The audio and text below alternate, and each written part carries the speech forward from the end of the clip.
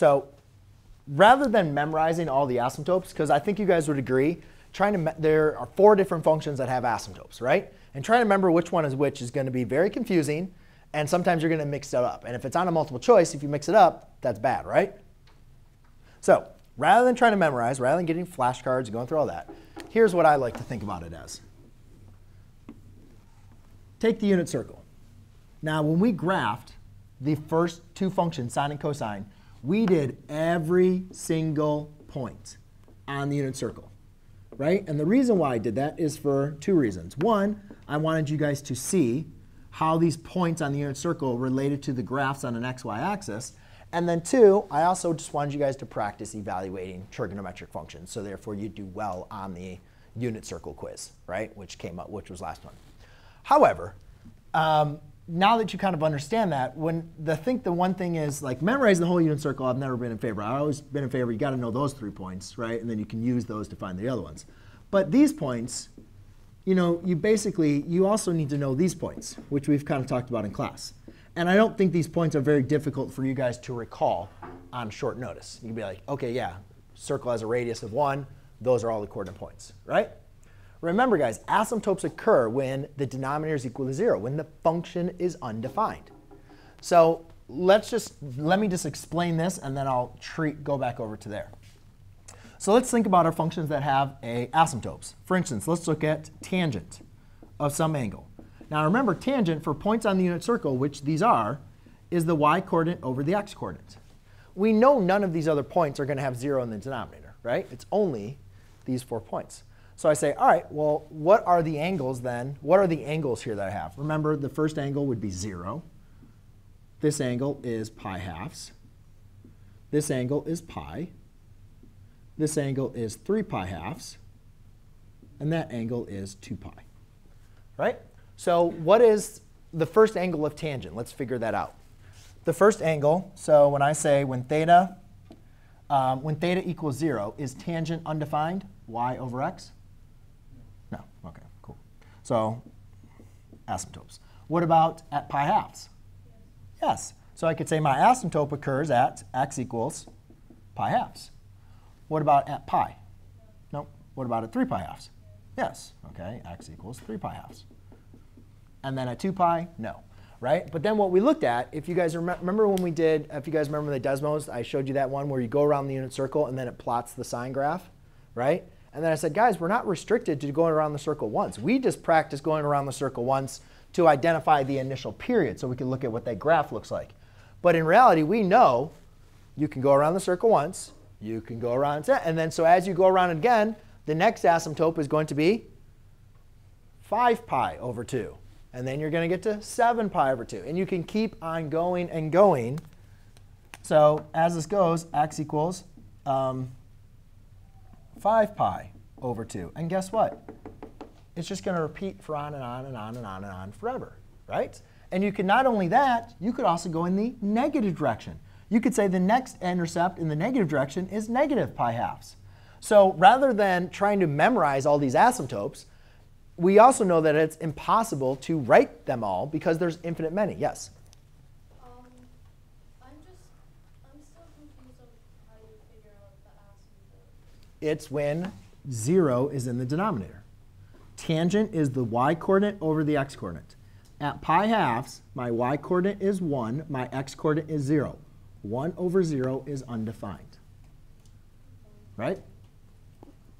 So then we start to look at, well, what patterns then can we figure out? From pi halves to 3 pi halves is plus pi. From 3 pi halves to 5 pi halves is plus pi.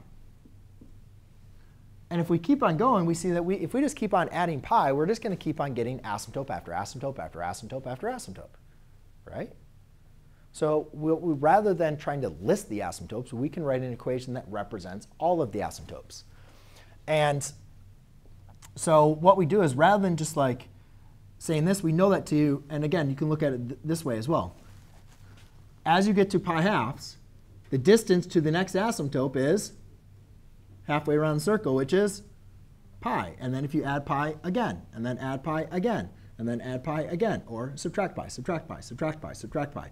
Every single time you add or subtract pi, you're going to get to an asymptote, as long as you start at an asymptote. So therefore, we say, well, where do we need to start? And again, you can start any asymptote. As long as you know what one asymptote is, start there. Typically, on a multiple choice test, they're going to provide the smallest positive as your asymptote. So we would say x is equal to pi halves. And then to get to the next one, I'm going to have to add or subtract pi. But to represent the adding and subtracting, we're going to use n. So we'd say x equals pi halves plus pi n. And that is the equation for the asymptote for tangent. Now, let's go and look into cotangent. Cotangent of theta is x over y. And if we look at the asymptotes in this case, this is when it's the x coordinate over the y coordinate. And we see there's an asymptote at x equals 0. No. And at x equals pi. And again, if we notice this, 0 to pi, the next one is going to be at 2 pi. So the smallest positive asymptote I have is 0. And then the distance between each asymptote is, again, pi. But to go positive and negative, we're going to use pi n. So we'd say x equals 0 plus pi n. Well, we don't really need to write the 0 there. So we can just say x equals pi n. I'm not memorizing anything. I'm just looking at 4 coordinate points on the unit circle to understand where my asymptotes are. Yes? When we write asymptotes, do you want us to write x does not equal or x does equal? X does equal. If it's in the domain, then those are undefined values. But x equals is the correct version for that. Okay. Now let's go and look at our other 2 functions. Secant. Secant of theta. Secant of theta is 1 over x. So basically here we're looking for, well, when is the x coordinate going to be 0? Nope, not there. Is the x coordinate here? So again, at pi halves, it's undefined. Defined. Oh, undefined. Oh, wow. Undefined at pi halves, undefined at 3 pi halves. That looks very similar to the tangent one, right? So to save myself some time, I'm just going to write x equals pi halves plus pi n. And then if you figured out any sort of relationship so far, you'll realize that cosecant of theta is going to be the same as cotangent. But let's just not check. Let's not believe that. Let's actually check it. Cosecant has asymptotes when y is 0. 1 over 0. Yep, that's at 0. Nope. Yep. Oh, it's 0 and pi. 2 pi, 3 pi, 4 pi, 5 pi, 6 pi, negative pi, negative 2 pi, negative 3 pi, negative 4 pi. So I would just say x is equal to negative pi n. So those are my asymptote equations, right? And it's all fine and good when we don't have any transformations left or right, right? Because if I don't have any shifting left or right, stretching or compression or shifts, then those are what my asymptotes are. And it's really easy to get them. The problem with the issue that comes up with us in this problem is we have a 4x. So what is that doing? That is compressing the graph, right? We saw. Like you guys saw that. Don't you guys agree? The asymptotes in that graph have changed. They've gotten compressed. So how do they get compressed? What are they? So all you're going to do when you have a transformation